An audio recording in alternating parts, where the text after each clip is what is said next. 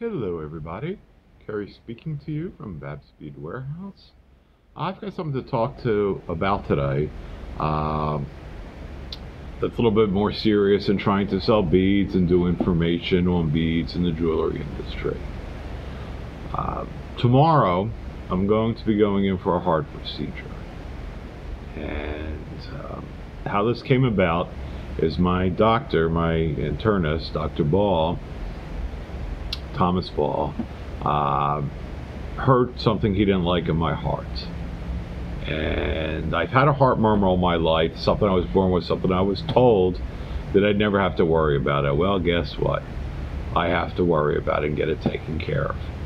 So Dr. Ball sent me to get an echocardiogram, and that's kind of what this video is about, to get an echocardiogram, to talk to an internist and get an echocardiogram.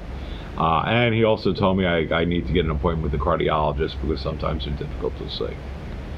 Well, I got the echocardiogram, and they found out I had something called Mitra Valve prolapse. That's one of my valves in my heart is flailing. So the heart's going in two directions when it should just be going in one direction.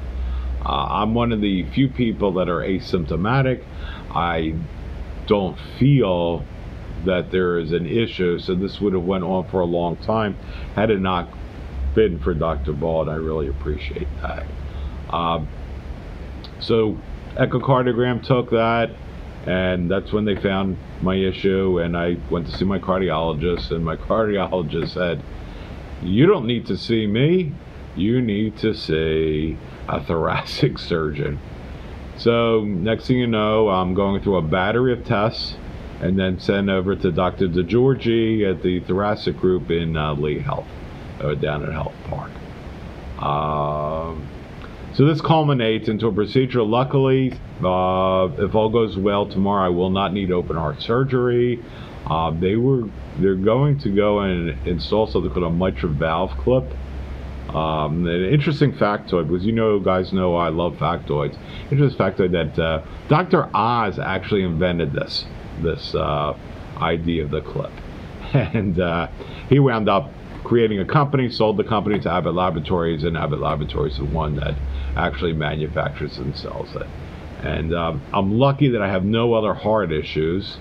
Otherwise this procedure could not be done.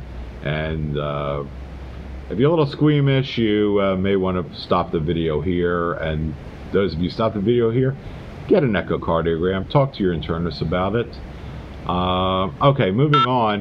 What they're going to do is they're going to go through the vein in my groin, and that's going to go up to my heart while they're doing a 3D echocardiogram through my esophagus to guide, so the thoracic surgeon will be able to guide it and through the heart, into the valve, clip it to the valve. And what I'm going to do is for those of you that were interested, because it is really an interesting process, for those of you that are interested, I'm going to put a link in the bottom of the video if you're watching me on YouTube. And it's another YouTube video of an animation of the actual video of the actual procedure, because I know personally I don't want to see it in real life, but an animation of it is okay with me. What's really nice about this is that I will be out of the hospital hopefully the next day, and hopefully to work in the next couple of days. Now, of course, we're going to be closed tomorrow through Saturday, and hopefully reopen on Monday to make sure that I'm okay and get a little rest. But I should be good to go. Those of you people that pray, don't pray for me. Pray for my surgeon that he does it to the best of his ability. And he is one of the top surgeons that does this procedure in the country, and he's one of the few thoracic surgeon that does robotic surgery. So I won't be posting anything for the next couple of days. I may post some beads later on today. I don't know if I feel up to it or not. If you're in the neighborhood, come on down, and love to see you. Love to absolutely come on down to the store. We're open till 3 o'clock today. And that's all I've got. And get an echocardiogram. That's all I can say. Thanks, guys. Bye.